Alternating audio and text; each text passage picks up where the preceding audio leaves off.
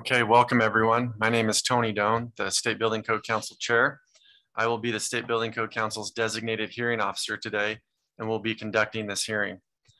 I now call to order this hearing regarding WAC 5150, adoption and amendment of the 2021 International Building Code structural provisions and the 2021 International Existing Building Code, WAC 5151, adoption and amendment of the 2021 International Residential Code, WAC 5152, adoption and amendment of the 2021 International Mechanical Code, and the 2021 International Fuel Gas Code, WAC 5155, adoption and amendment of the 2021 Washington State Wildland Urban Interface Code, WAC 5156, adoption and amendment of the 2021 Uniform Plumbing Code.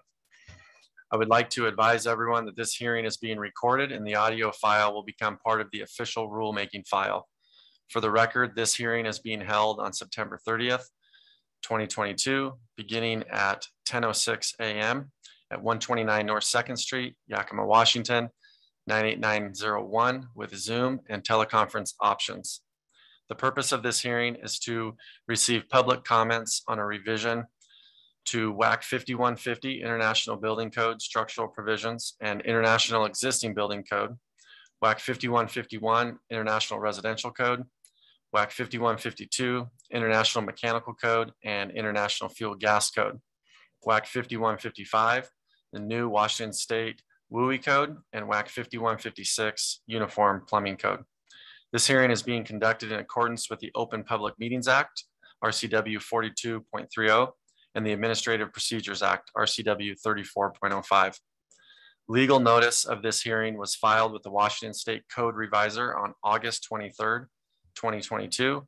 The Washington State Register number for WAC 5150 is WSR 2217151. The Washington State Register number for WAC 5151 is WSR 221744148. The Washington State Register number for WAC 5152 is WSR 2217147.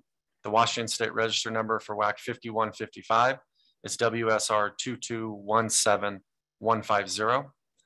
The Washington State Register number for WAC 5156 is WSR 2217153. Notice of this hearing was also posted on the SBCC website at sbcc.wa.gov. This hearing is being held to consider testimony on the proposed CR 102. At this time, I will briefly explain the proposed changes. For the 2021 IBC Structural, the Council received 7 proposals. The IBC Technical Advisory Group recommended approval of 5 proposals as submitted or as modified. 3 proposals have already been approved with the Group 1 codes. The Council recommended filing the proposed rule to allow input through the public hearing process. For the 2021 IEBC, the Council received 11 proposals. The IBC Technical Advisory Group recommended approval of 10 proposals as submitted or as modified. 1 proposal was withdrawn by the proponent. The Council recommended filing the proposed rule to allow input through the public hearing process. For the 2021 IRC, the Council received 13 proposals. The IRC and IMC Technical Advisory Groups recommended approval of 10 proposals as submitted or as modified. The Council recommended filing the proposed rule with 1 additional proposal added to the recommended packet to allow input through the public hearing process. For the 2021 UPC, the Council received 6 proposals. The UPC Technical Advisory Group recommended approval of 3 proposals as submitted or as modified. The Council recommended filing the proposed rule with 4 proposals to allow input through the public hearing process. For the 2021 IMC IFGC, the Council received 15 proposals. The IMC Technical Advisory Group recommended approval of 13 proposals as submitted or as modified. The Council recommended filing the proposed rule to allow input through the public hearing process. For the 2021 WSWUIC Code, the Council received 3 proposals. The WUI Technical Advisory Group recommended approval of one proposal as submitted or as modified. The council recommended filing the proposed rule with 3 proposals to allow input through the public hearing process.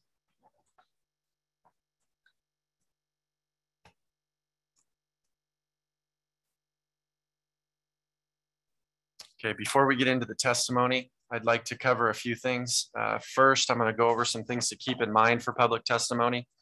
All testimony should be brief, concise, and honest. Speakers should address their comments to matters pertinent to the code proposals or subject matter at hand. Avoid reading lengthy written testimony. Instead, orally highlight important points in the written report. If others are offering similar testimony, try to coordinate information to avoid repetition. Simply stating agreement with the points raised by prior speakers will help move the hearing along so that all who wish to speak will have the opportunity to do so within a reasonable time. Large groups whose members wish to speak are encouraged to designate a spokesperson. There will be no question and comments by council members. If you must give a personal opinion, make sure that the council understands that you are not speaking for an organization, but for yourself. If proposing a modification of the material being discussed, please be prepared to follow up with comments in writing. The following are items that will not be allowed. No disruption of the orderly conduct of the public hearing will be tolerated. The speakers and audience shall refrain from abusive or profane remarks, disruptive outbursts, applause, protests, engaging in disruptive conversation, speaking out of turn, preventing or attempting to prevent others who have the floor from speaking, or other conduct which disrupts or interferes with the orderly conduct of the hearing. Personal attacks on the council members, staff, or members of the public are out of order. It is not appropriate in the public hearing for a speaker to debate a matter under consideration with other speakers, the audience, or members of the council. Engaging in such conduct and failing to cease upon request will be grounds for ending a speaker's time at the podium or for removal of any disruptive person from the meeting room. Before we get into the testimony, I'd like to make a couple of announcements. There will be council members that are on Zoom that are currently on. And so as you're going through public testimony, you are not just addressing myself and SBC staff, but there are also other council members that are attending on Zoom. As mentioned in the things to keep in mind, this is not an opportunity to discuss items on the agenda or with the code proposals with council members, and council members are not to make comment or questions during this process. If you're doing a testimony through Zoom, please turn on your camera so people can see your face. And we will have a hard stop today at 2 o'clock. So we will be available for public testimony from now until 2 p.m. We will now hear oral testimony regarding the proposed changes. For the record, please identify yourself and whom you represent, if any. Please speak clearly so we can get a good recording of your testimony. In order to ensure that everyone has a chance to make comments in a timely manner, please limit your comments to 3 minutes. We will now start public testimony.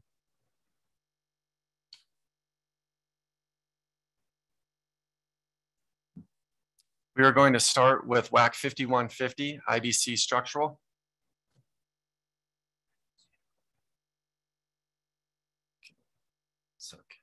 Here's my list. And at this time, we do not have anyone signed up for IEBC Structural.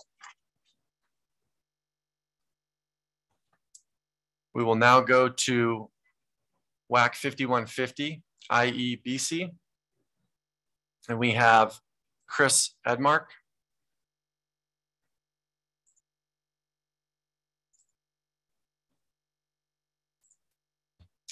Are you able to unmute her? I'm not able to. When we call on you, if you're on Zoom, if you'll just raise your hand so you come to the top of the list. And Chris. Oh, there it is. Unmute me. I had to unmute me.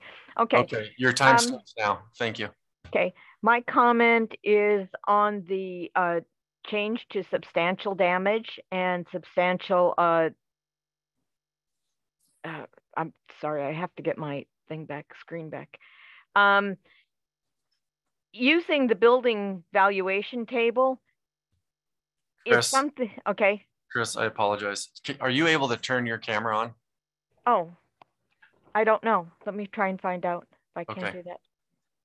Dun, dun, dun, dun, dun. I've paused your time just for the record. Swap video and share screen, full screen. I'm looking.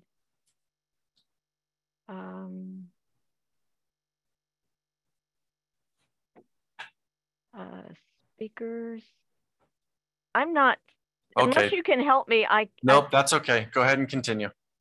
Okay, so let me Right. change my view again, and I've got to get back to my Okay. other documentation here. The building valuation data is very general, and it doesn't take into, regional costs. I think that I would like to propose that they add a clause in there or otherwise determined by the building official, because in the local assessors can provide very good data on the current market value. They are consistently evaluating the properties for the purposes of taxes. I'd like to follow up in writing on this. I think that it's going to be more work for the building department, because we are going to have to try and, by our revenue, determine what our modifiers are. Where if we just go to the assessor's data, or make it an option to use the assessor's data or other data as determined by the building official. And I'll leave my remarks to that and follow up in writing. Okay, thank you. We have no one else signed up for the public testimony on the IEBC. We will go to WAC 5151, the IRC, International Residential Code. And for that, we have Mike Moore. Oh, I'm sorry. I apologize. We have Andrea Smith first. My apologies. Thank you. Good morning. Good morning. Your time starts now. Awesome. Alrighty, good morning, everyone. For the record, my name is Andrea Smith. I'm here on behalf of the Building Industry Association of Washington. As I stated yesterday, we have 8,000 members across the state that represent all aspects of residential construction. And we're here today to speak in opposition to the inclusion of the EV supply charging infrastructure proposal that was included in the IRC CR 102. First and foremost, we believe that the SBCC lacks the authority to pass this within the IRC. There's no legislative mandate to adopt EV charging requirements within the residential code. And the House bill that passed, 1287, as written, only includes R3 occupancies, a term used specifically by the IBC. This term doesn't exist in the IRC, rather they use the term dwellings. Therefore, legislative intent is not sufficient for the adoption of a rule outside of the scope that was authorized in 1287. A code of this nature really belongs in the electrical code, which is handled by L&I. If you recall at the June 17th SBCC meeting earlier this year, the L&I representative on the SBCC stated, sizing of circuits is dedicated and determined by equipment being used. Providing specific specifications for a branch circuit without knowing the equipment being installed would be meaningless. And our members agree. We conducted a member survey and found that 47% of new homes that are currently being constructed are being built with EV charging capabilities in one way or another. This is simply because consumer demand is driving these installations. And the only exceptions are where they're building less expensive homes where adding this feature simply does not pencil out. And also in instances where the electrical infrastructure cannot support the increased load and must be upgraded. And our members provided us with cost estimates upwards of $11,000 per home in a subdivision. We also heard from many building officials about concerns of enforcing this code and should it be adopted. The primary concerns were basically the lack of qualified staff to ensure compliance. We urge you to listen to the people charged with building and enforcing this code, and would like to see that this proposal is not submitted into permanent rulemaking. Thank you. Thank you. We will now go to Mike Moore. Mike, if you could raise your hand on Zoom.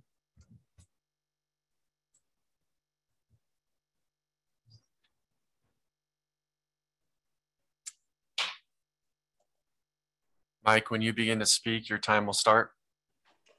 Thank you. Am I coming through? You are. Great. My name is Mike Moore. I'm representing Brown Newtone today and speaking in support of proposal 21 GP2062 to the IRC. I have the same testimony for proposal 21 GP2063 for the IMC. So I'll just say it once here and just note that, that it applies to both codes because it's the same, essentially the same text.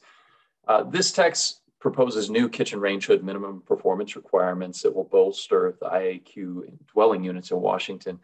And the proposed improvements in the minimum performance targets for the range hoods are really aligned with the latest work out of Lawrence Berkeley National Laboratory in California regarding acceptable exposure to hazardous pollutants. And these proposed requirements have been thoroughly vetted with industry. The version of the proposals that were presented to the Washington SBCC are simplified versions of California's latest requirements that are designed to improve compliance and enforcements and send clear signals to industry regarding the single target that would provide the minimum performance that would be acceptable for controlling pollutants of concern. Compliant products are widely available to address these new performance targets that are being proposed, and the incremental equipment costs associated with them can be as low as $0 when using electric cooking equipment. And that's the direction that the construction industry is headed. So it dovetails nicely with future construction practices that are expected in Washington State.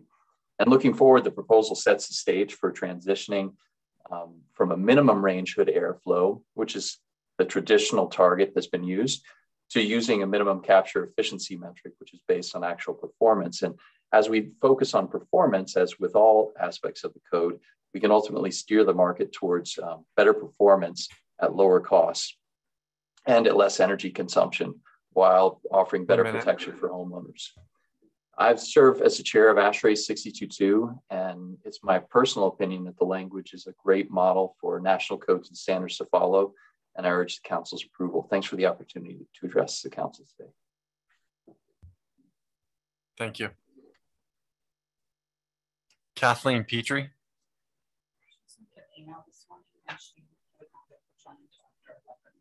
Okay, we'll catch up with Kathleen later.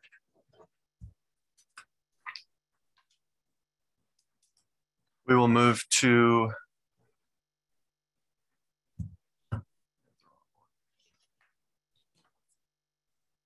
what's that? Yeah, that's not the order we have here though. Yeah, we'll go to the WAC 5152, International Mechanical Code, and the Fuel Gas Code.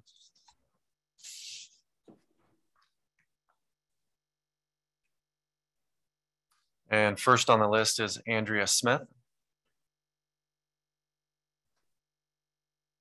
Hello again. Hi, your time starts now. Right. For the record, my name is Andrea Smith on behalf of the Building Industry Association of Washington. We're here today also in opposition to the range hood ventilation proposals that are currently on the table.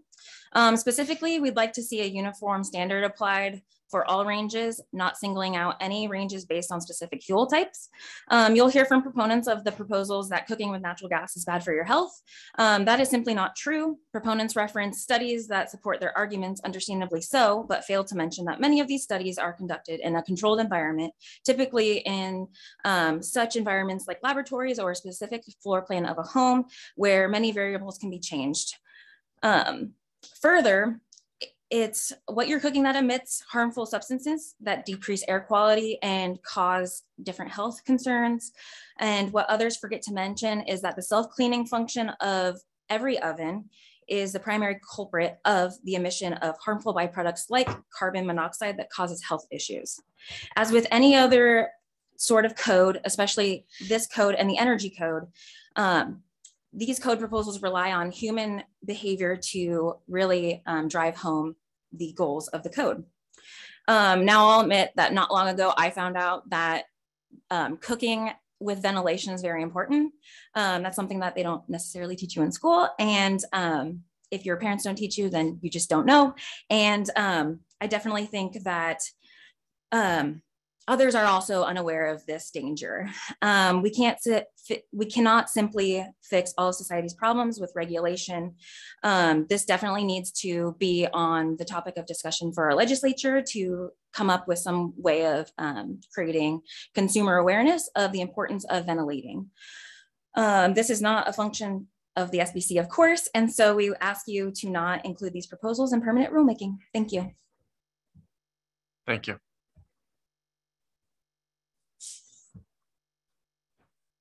Next, we have Jonathan Kocher.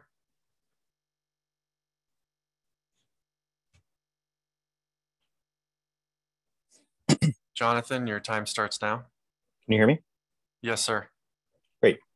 My name is Johnny Kocher, and I work at RMI, a climate policy nonprofit working to accelerate the clean energy transition. I thank the State Building Codes Council staff and members for the opportunity to speak today. We encourage the State Building Codes Council to pass all proposals today, especially the science-based IRC, IMC range hood proposals requiring differentiated ventilation requirements for gas stoves. The evidence is now very clear. For a long time, nitrogen dioxide was used for a proxy for measuring exposure to air pollution, but that has changed. There's a new study showing that exposure to nitrogen dioxide, even in short doses and at low levels, can lead to a variety of health effects. The latest 2016 EPA Integrated Science Assessment, or ISA, which analyzed all the latest literature for the first time, found a causal relationship between short-term exposures to nitrogen dioxide and respiratory effects and likely causal exposure for long-term exposure and respiratory effects, including the development of asthma. In this over 1,000-page document, something else became very clear. Indoor exposure is critical. 2 key points from the ISA.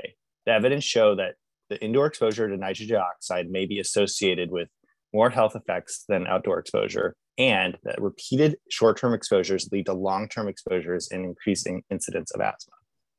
In the same study, the EPA states that the homes with gas stoves have a 50 to 400% higher concentrations of nitrogen dioxide than homes with electric stoves. So it is very clear that cooking on a gas stove at home is very likely a source of repeated short-term exposure. Gas stoves also generate more particulate matter than electric stoves during the act of cooking. Research from Lawrence Berkeley National Lab indicates that increased range hood ventilation rates from gas stoves, such as the required amount of 250 CFM stated in the proposal, decreased both NOx and PM 2.5 pollution in homes below rates that are dangerous for health occupants. Similarly, the 160 CFM rate for electric stoves was shown to reduce PM 2.5 rates below rates that are dangerous for the health of occupants. I highly encourage the State Building Codes Council to pass these science-based proposals, which will improve the health of Washingtonians. Thank you. Thank you. Claire Richards. Hi. Claire, your time starts now. Thank you. Thank you for having us here to accept comment. My name is Claire Richards and I'm a nurse scientist and here on behalf of the Washington Physicians for Social Responsibility. I'm here to support strengthening the building code to have high ventilation rates on stoves. This will improve the health of Washingtonians and reduce health disparities in Washington state. Essentially, the pollutants related to burning gas affects our lungs, hearts, brains, kidneys, causes stillbirth, preterm birth, and premature death, and especially asthma. This is also a concern because of our primary public health strategies for reducing exposure to hazardous wildfire smoke is to ask people to stay inside and close their windows and doors. But without sufficient ventilation on gas stoves, this would increase exposure to indoor sources of air pollution. Given predictions of increased wildfire due to climate change, we should invest now in creating healthier infrastructure. Also, decreasing exposure to pollutants in the home, such as by increasing ventilation requirements, has the potential to decrease tremendous healthcare costs over the coming decades. Asthma poses a tremendous economic burden in the United States broadly, costing at least $80 billion a year. Moreover, Washington state has one of the highest rates of asthma in the nation. This is also a concern of equity. Communities of color and low-income communities have higher asthma rates due to greater exposure to indoor and outdoor air pollution sources. Research has shown that people of color have higher than average exposure to particle pollution across many different sources, including gas stoves. Low-income communities have smaller homes that expose them to more air pollution, and they often have unventilated or poorly ventilated stoves. The way to reduce health disparities is to control pollution at the source. This means that strengthening the ventilation requirements in buildings is a very important way to reduce health disparities and allow children to reach their full potential, regardless of what zip code they grow up in. Thank you. Thank you. Just a reminder to those on Zoom, if you're able, please turn your camera on. Next, we have Andrea Velarde. Hello. Actually, we don't get an option to turn our cameras on. Members of the State Building Code Council, thank you for providing this opportunity for testimony. My name is Andrea Lynn Velarde Beltran, and I'm a resident in Yakima, Washington, representing WPSR at PNWU, Pacific Northwest University. I'm a medical student at PNWU training to become a doctor with a goal of serving underserved communities. I strongly urge you to adopt this proposed update to increase ventilation requirements. Increasing ventilation requirements allows for toxic fumes produced by gas-powered appliances to be more effectively removed from homes, which will protect our community's health. Updating this code is important for addressing the health equity of our underserved communities who might live in a smaller space and already be affected by higher levels of pollution in their communities. As a future physician, these health concerns will be at the root of my diagnosis, and there's no better treatment than prevention of irreversible long-term damage. This proposal can save thousands of healthcare dollars while maintaining health equity in our communities. Thank you for your time. Thank you. Rebecca Hoshaw. Hello, can you hear me? Yes, your time will start now. Thank you. Good morning, everyone. Members of the State Building Code Council, thank you so much for providing this opportunity for testimony. My name is Rebecca Hoshaw, and I am a resident of Yakima, Washington. I am also a student doctor at Pacific Northwest University's College of Osteopathic Medicine, and I'm training to provide optimal patient care to rural, underserved, and vulnerable individuals. As a future osteopathic physician, my goal is to treat the whole person. This means treating not only the physical aspect of a person's health, but mental, emotional, and spiritual, which are all interconnected. When the environment in which an individual resides proves harmful to their physical health, it has a spiraling effect that negatively impacts all facets of that person's health. This places a significant burden on families and communities as individuals affected by home pollution often develop challenging chronic health issues, and these individuals struggle to get the appropriate care necessary to heal and recover. Establishing a strong ventilation energy code means setting a high standard for clean energy in the home, and in effect, setting a high standard for the health and equity of the community, which is able to augment the ability of individuals to live a life where they can be more present in family units and actively engage in their community circles, free from the burden of pollution-related health problems. Today, I strongly encourage you to adopt these updated ventilation proposals. Thank you so much again for the opportunity to testify today. Thank you. Next, we have Larry Andrews. Larry, your time will start now. Yeah, my name's Edwin L. Andrews II. I go by Larry. I own Andrews Mechanical with my wife. We're a plumbing, heating, and mechanical contractor. I'm speaking about the code about only MERV 13 air filters. I am speaking against this code. I believe that F300 electronic air cleaners do just as good a job as a MERV 13. And I believe that this amendment would violate RCW 19.27.020, number 3, to permit the use of modern technical methods and devices for improvement. Honeywell air cleaner doesn't put anything into the airstream when properly installed. What electronic air cleaner does is gives you a non-throwable option for real good air cleaning. You wash them monthly is best. These don't put any harmful effects into the air.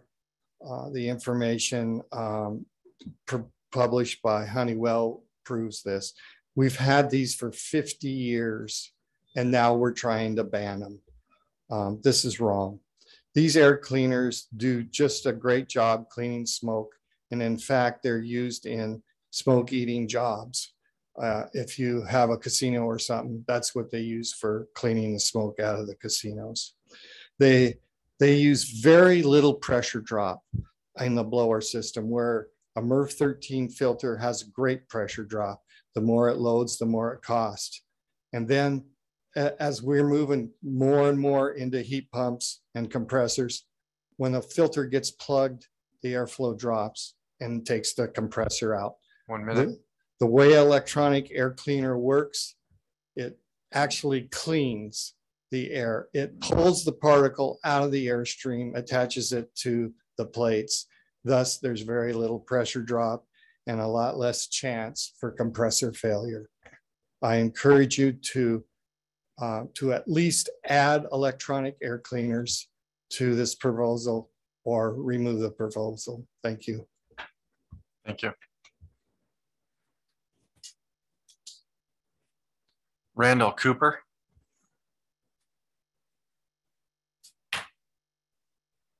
Hey, hello, can you hear me? I can. Your time will start now. Thank you. Okay, thank you. This is Randy Cooper. I'm with the Association of Home Appliance Manufacturers, and I thank the State Building Code for hearing my testimony today. The first point I would like to make is that AHAM is an approved alternate for HVI in California and should be noted as such in all of the relevant clauses in the update to the Washington Building Code.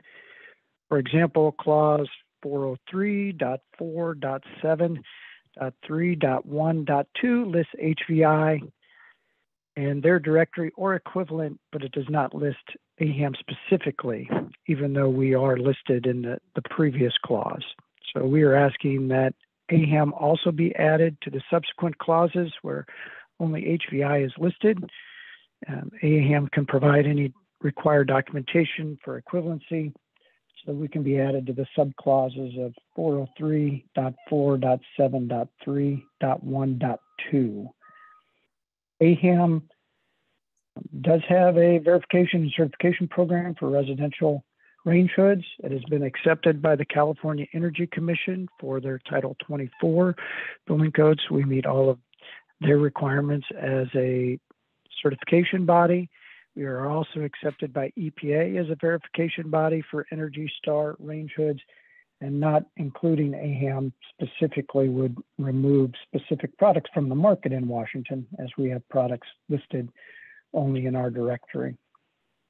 AHAM is also deeply involved in all the technical matters on range hoods, from a new nominal installed airflow rating point, which will be coming through ASHRAE 62.2 in the future, to capture efficiency. And I would like to highlight on capture efficiency, which has been added to this requirement. So we do thank the Commission for listening to our previous input about simplifying the requirements to just one capture efficiency or equivalent airflow for electric and one for gas. But we do want to highlight that capture efficiency is not quite ready for regulations. ASTM E3087 does exist, but there's active work across 4 different labs to improve repeatability and reproducibility. For example, one lab saw a 10% change in capture efficiency from a test on the same range hood in the same lab from morning to afternoon. Thus, there are new requirements that are needed in ASTM E3087 before a certification body can certify to those. Keeping the parallel requirements as you have specified in E4 Table 403.4.7.3 is good. It's just that the correlation between capture efficiency and airflow may not be accurate. I thank you for your time and would appreciate consideration for adding AHAM as an alternative. Thank you. Thank you. Okay, Andy Hochleitner. No? Okay. Anna Janisek.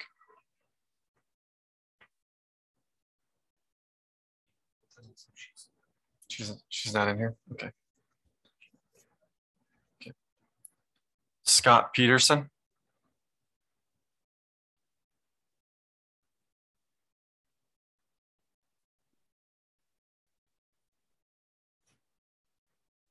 Scott, go ahead. Hi, this is Scott Peterson with the Northwest Gas Association from Richland, Washington, discussing the gas stove ventilation proposals. We oppose the bias against natural gas stoves, and when looking at cooking, there are potentially health risks from cooking without ventilation using anything, gas stove, electric stove, fire, whatever. But there's no science, contrary to what's been said, there is no science indicating that gas stoves are particularly dangerous. So we encourage strong ventilation requirements for cooking to protect, for all sources, to protect everyone. So let me say this on the science. So far, looking at the Physicians for Social Responsibility website and RMI's website, I can't find a single longitudinal peer-reviewed study showing a causal link between natural gas in cooking or space heating or water heating, a causal link between natural gas and asthma or any of the conditions that keep getting listed off, such as premature death. And the reason is there are no longitudinal studies showing that connection. There are zero. And so the science is not as simple as what's being presented here. There are meta-analysis and reviews of reviews, but inside of all of these scientific, these reviews of scientific studies, there isn't a study that longitudinally shows 1 minute the connection. But I can point you to one. In the study, Cooking Fuels and Prevalence of Asthma, a global analysis of phase 3 of the International Study of Asthma and Allergies in Childhood, commonly known as ISAC, quote, which analyzed 512,707 primary and secondary school children from 108 centers in 47 countries. There is no evidence, quote, there is no evidence of an association between the use of gas as a cooking fuel and either asthma symptoms or asthma diagnosis. And that was done over 3 years. And I've seen no rebuttal of this study by anyone who has testified. And so I think it's time for people to put up or shut up on this issue. Thank you. Thank you. Mike Moore.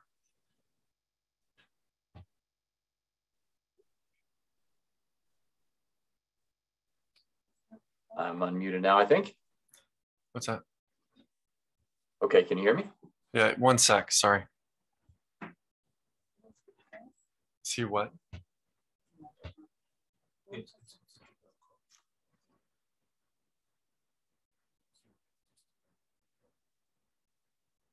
I can't hear you.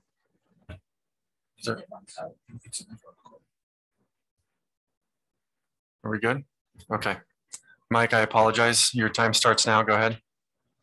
Thank you. Mike Moore, Stater LLC representing Brown Newtone. So there was a lot of discussion in California's Title 24 recent rulemaking that pointed at the health studies associated with exposure to cooking pollutants, not only natural gas products of combustion, but also particulate matter that's generated in electric cooking events as well. And so I would just urge the council to go and scour the Title 24 rulemaking for all the documents submitted there, especially through the case reports. That's a great resource to answer the put up challenge given by the last speaker.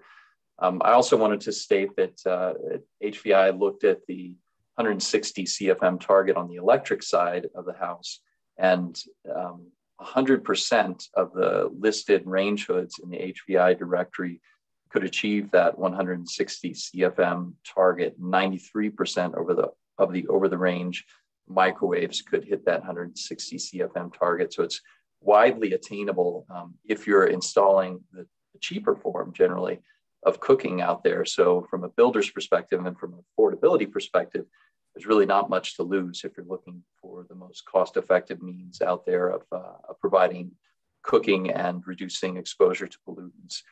On the gas side of the house, it does get more expensive to hit the targets that are established, but that's based on the concentration of NO2 that's likely to be generated. Again, that study was done by Lawrence Berkeley National Laboratory. So, you know, the targets that are set out there are just to address the pollutants that are generated based on a study of typical generation rates, and then health studies that look at the health effects of being exposed to different concentrations of pollutants, especially NO2. So, you know, this is all traceable, and I would just encourage the council to take the lead in this and move forward with these proposals. Thank you. Thank you. Ian Casey.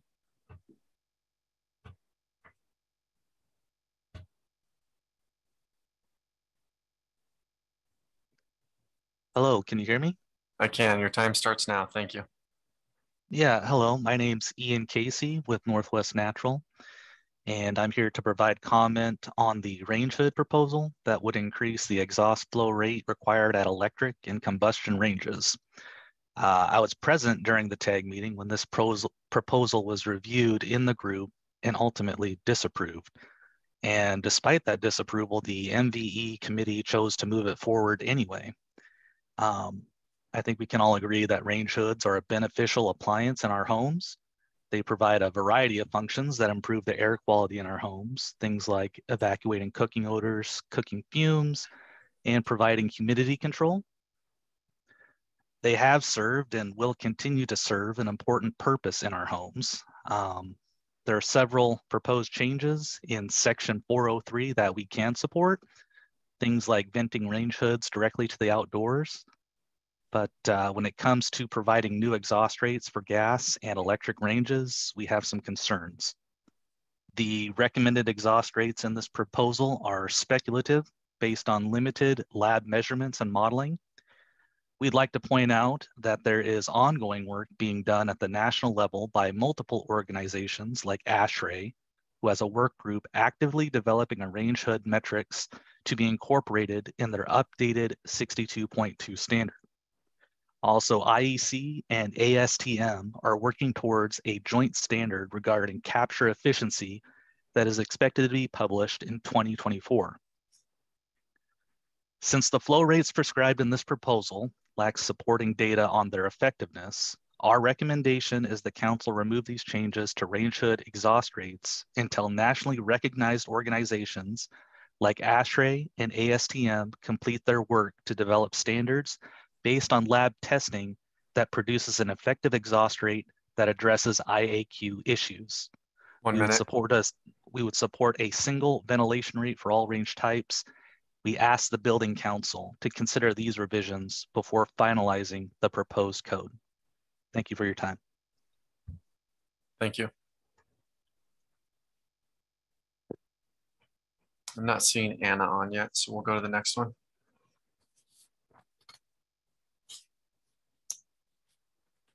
Next, we have WAC 5155, which is the Wildland Urban Interface Code.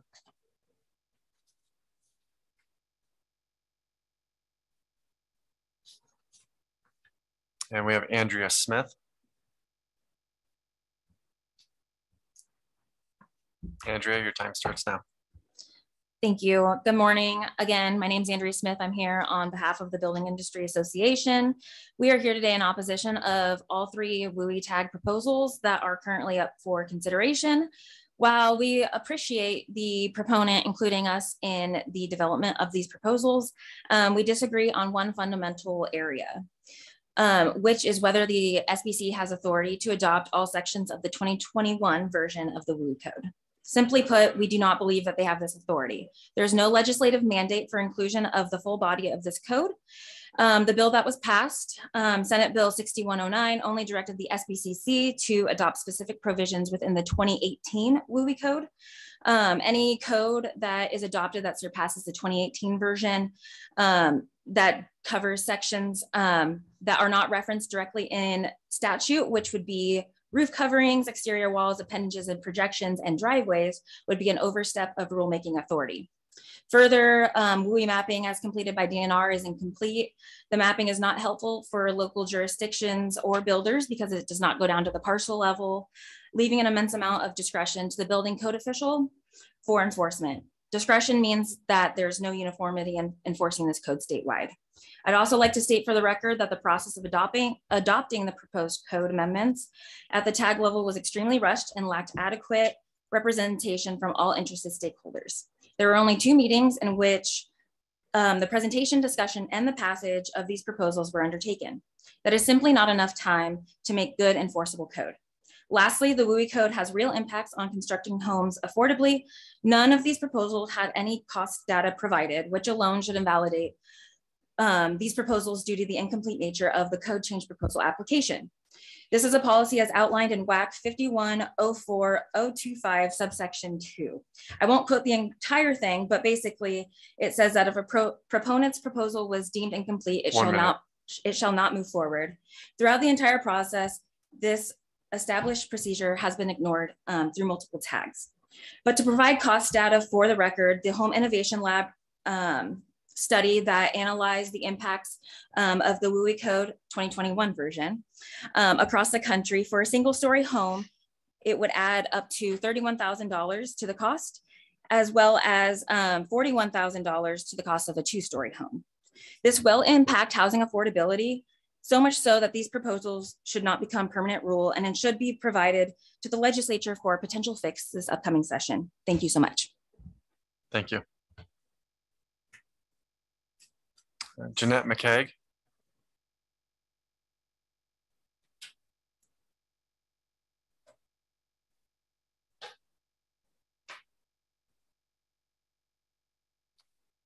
Jeanette McCaig. Okay, we'll come back to that. Chris Edmark.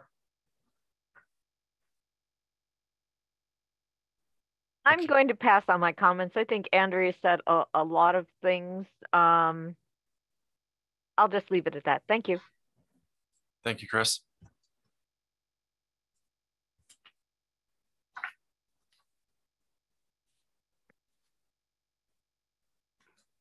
Okay, that takes us to WAC 5156, the Uniform Plumbing Code. And we have Larry Andrews. My name's Edwin L. Andrews II. I go by Larry. I'm president of Andrews Mechanical and my wife. I'm against the air admittance valves. Number one, it wasn't even vented through the tag process at the tag level. But the plumbing system is based on a non-mechanical device to do the work forever. And when you have an air admittance valve, you have a mechanical device that's going to fail. All mechanical items fail.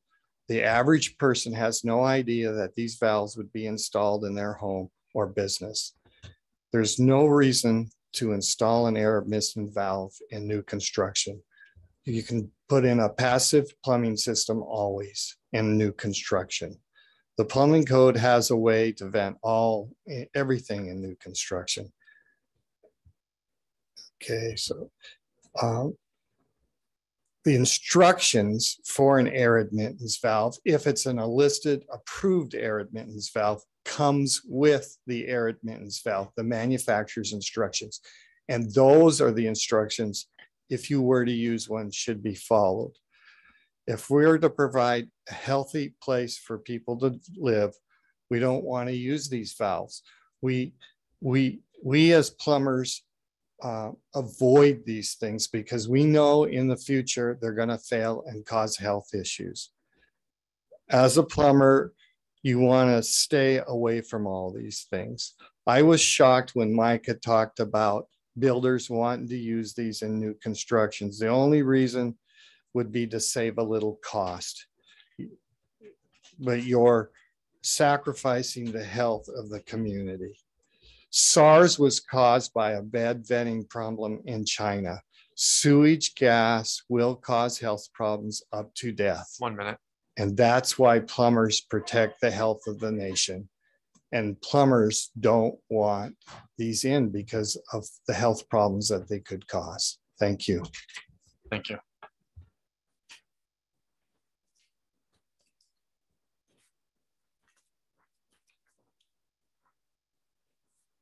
Okay, we have 3 people who had signed up that were not available at the time they were called on. I'm going to go back to them and see if they have arrived.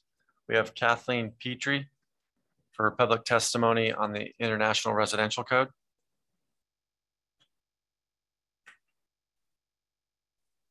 See her? Oh, okay.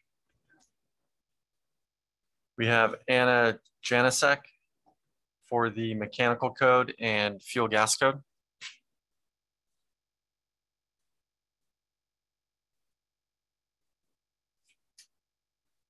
Okay, and we have Jeanette McCaig for the Wildland Urban Interface Code.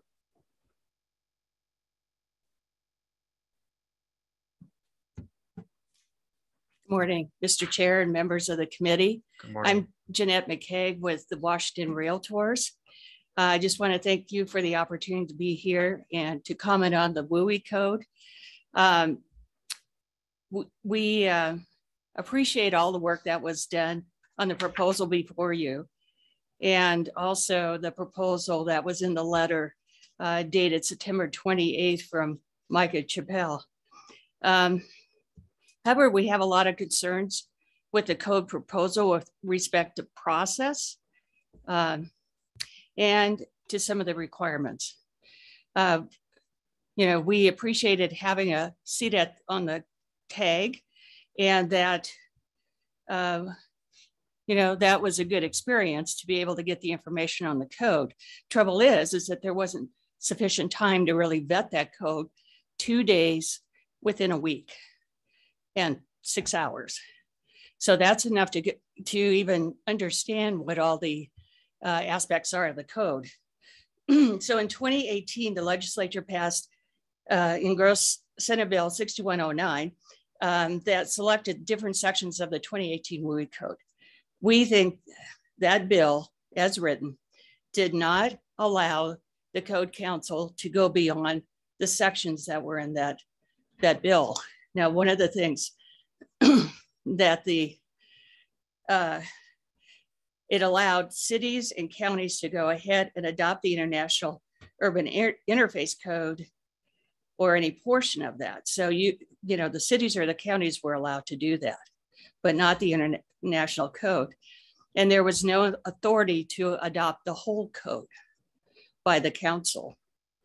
So we would say that, as noted in the TAG meeting, they tried to go through the legislative process. There was too much legislation during a short session. 1 minute remaining. Okay, so so there wasn't enough time. So I think some folks decided that, well, let's throw it together and see what we get. Unfortunately, the tag was kind of an afterthought. Couldn't find the tag record. It was hard to find what was filed. So I think that going forward, we would ask you to consider not moving the proposal forward, going through the legislative process, allow cities and counties to adopt whatever sections of the 2018 code that they need, and then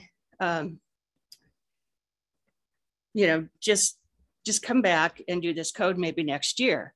Now, the other thing that's really important, Section 302. Now, in the International Code, it allows the legislative body to do the findings of fact. And we think that's a very important thing to have happen. So we urge you to. That's your time. Thank you. Okay.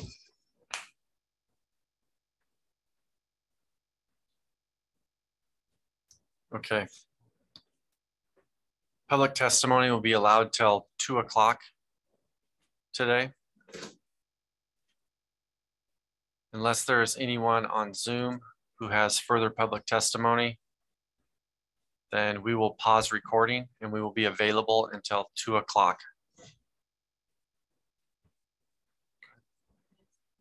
Sorry, I can't. Yes. And if you have public testimony between now and 2 o'clock, if you raise your hand on Zoom, then we will resume recording and take your testimony at that time. We will go ahead and pause recording and be available till 2 o'clock. Thank you. A timer? Yeah, I'm putting on a timer. You already know it. Okay, we have Ray Shipman who's going to testify on the Uniform Plumbing Code. Ray, your time starts now. Thank you so much for the chance to do this. I'm here to speak in opposition of the air admittance valves in the UPC Plumbing Code. I believe it's WSWUIC, it's chapter 913. I personally sat with the tag on this with the design professionals that denied this to be put in the model code.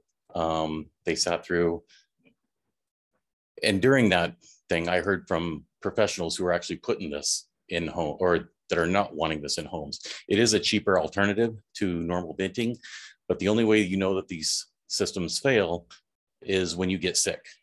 I've heard over the last 2 days, everybody's so concerned about the energy code and the health crisis that having natural gas is. This is a bigger health crisis than having natural gas in homes.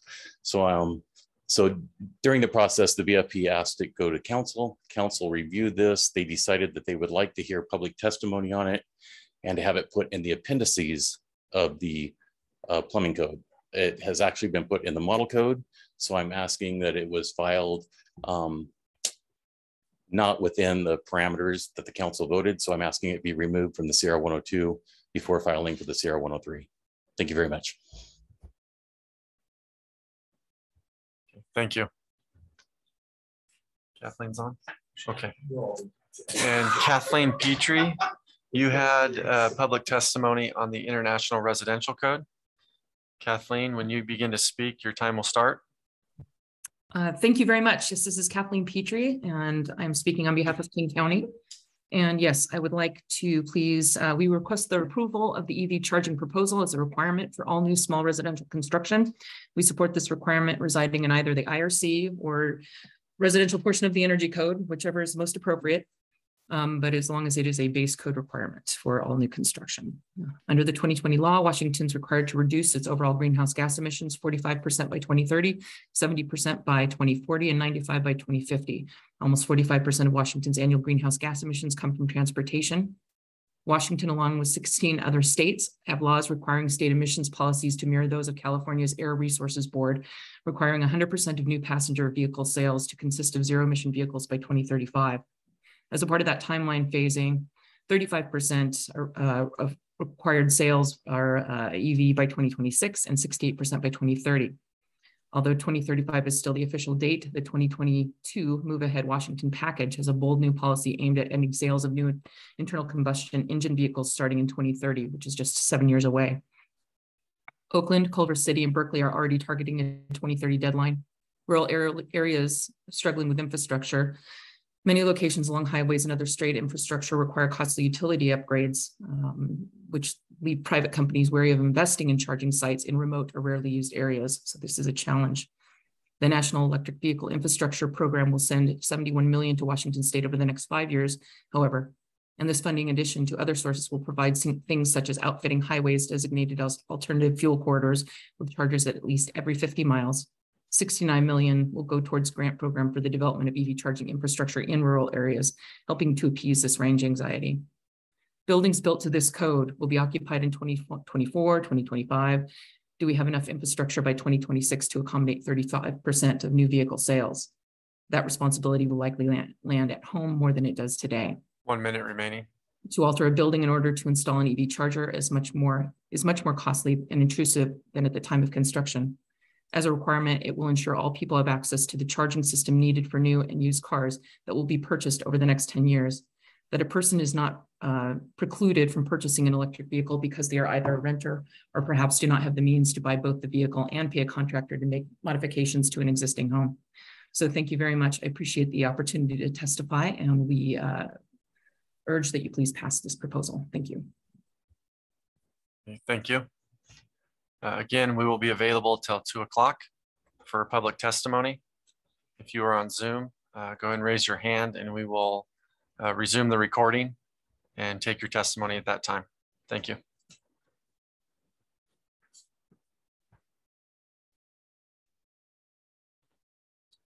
Okay, we'll continue our public testimony. We have Anna Janicek, and you are doing public testimony for the International Mechanical Code and Fuel Gas Code. Let me get my timer out here.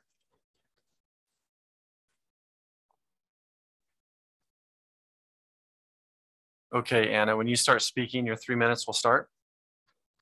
Thank you so much for hearing my testimony today. My name is Dr. Janicek. I'm testifying in support of updated ventilation requirements. I am a pediatric resident at Seattle Children's Hospital and a member of the Washington Physicians for Social Responsibility. As a pediatrician, I see children every day whose health is affected by poor air quality. Unfortunately, none of us are strangers to the looming clouds of smoke that descend on our state, caused directly by climate change, fueling wildfires every summer. Many of us close our windows and doors and are able to stay inside and escape the smoke when air quality hits the orange or red zone. However, many children in this state are not able to escape smoke indoors, particularly children who are low income and live in small spaces without control over what fuel is used in their homes. Gas stoves emit harmful pollutants that impact the developing bodies and lungs of children, even when stoves are turned off. The amount of these indoor air pollutants reaches levels that would be deemed illegal if found outside. Because of these issues, we are seeing higher rates of diseases, including asthma, a condition that is worsened by breathing bad air. And I've seen multiple children in the ED recently with severe asthma exacerbations. Today, we've heard doubt cast on the science that clearly states that pollution indoors produced by methane gas harms our bodies. The science is still there. It doesn't matter how much those who want to recognize the science as illegitimate try to deny it. There is still science to prove these points. As a pediatrician, it's my job to follow what science tells us about how to protect the health of our children. And the science tells us that continuing to burn gas in homes and letting indoor air pollution skyrocket is making our children sick. While we cannot personally stop wildfire smoke from blowing down from Canada, and we can't prevent the next heat dome that will cause strain on our communities. 1 minute remaining.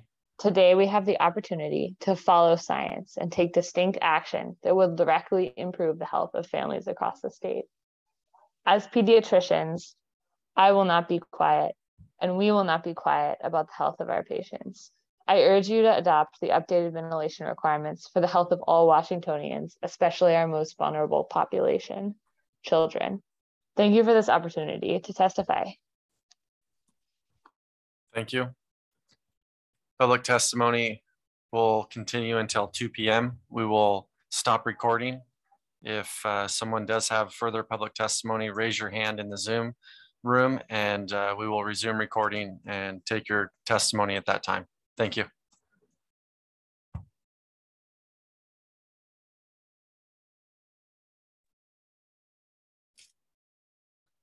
Okay, this hearing is being held to consider testimony on the currently filed proposals for WAC 5150, International Building Code Structural Provisions, WAC 5150, International Existing Building Code, WAC 5151, International Residential Code, WAC 5152, International Mechanical Code, WAC 5152, International Fuel Gas Code, WAC 5155, New Washington State Wildland Urban Interface Code, and WAC 5156, Uniform Plumbing Code. All testimony presented at this hearing, along with all written comments received today, will be a part of the official hearing record for this proposal. A final adoption on adopting this rule proposal will be made on November 4th or 14th, 2022. On behalf of the State Building Code Council, thank you for participating in this hearing. This hearing stands adjourned at 2:01 p.m. Thank you.